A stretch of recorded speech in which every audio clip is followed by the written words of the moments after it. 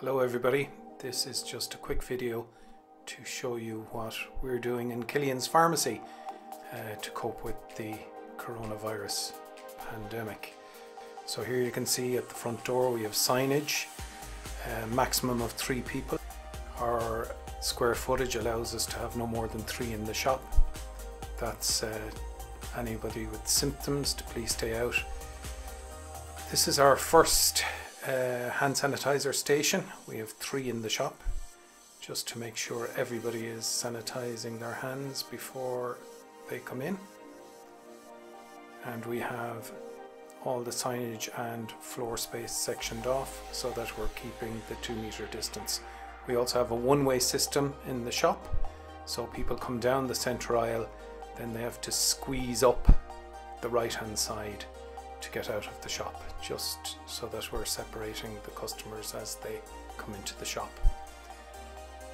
We still have the consultation room open, but we are getting patients to take the shop phone office and then they call the pharmacist on their mobile, and that way we're continuing to consult with patients, but in a safe way. Also, we do methadone and Suboxone. We have a camera in the consultation room which they're aware of, so we can monitor those patients as required. This is another PC station we've set up in the window to maintain the 2 meters. The computer you're looking at the right hand side now, we no longer use that.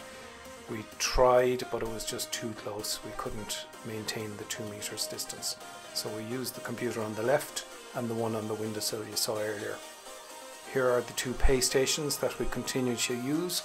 We just have the 2-meter distance marked out, so the girls are very good at maintaining their distance there. So thank you, that was just a very quick video. I hope this helps. I hope you're all staying safe out there, and please feel free to contact us in the IPU or myself if you have any queries. Stay safe, thank you.